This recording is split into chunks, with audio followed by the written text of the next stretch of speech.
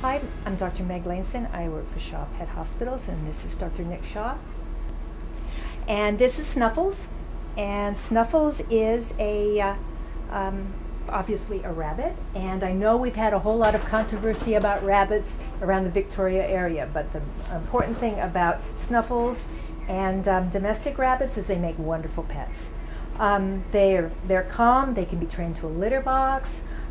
They are easy to feed, easy to take care of, very personable and very loving, and very gentle, very, very gentle.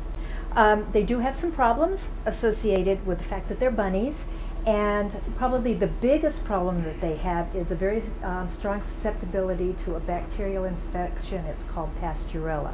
Pasteurella bacteria can cause respiratory disease and nasal discharge and sneezing and so on. That's how it got its name. But it's an even nastier bacteria than that, because it can get internally into the rabbit and cause abscesses that can cause all kinds of problems inside, even brain abscesses and things like that. And in some cases it can be phenomenally difficult or even impossible to treat successfully. So one of the keys is trying to prevent pasteurellosis in rabbits. And the best way to do that is to make sure that your rabbit doesn't associate with any wild rabbits. And that's really kind of hard to do in certain places in Victoria, but if you have your rabbit outside, they really need to be double caged away from wild bunnies, because that's the way that they pick it up.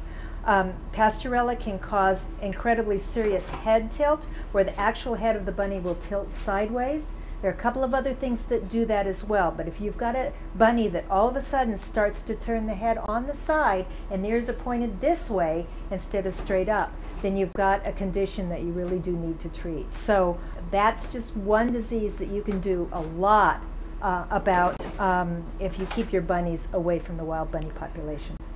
Bunnies also have a lot of gastrointestinal problems because they have such a complicated gastrointestinal tract. Maybe we can talk about that on an upcoming segment of Island 30.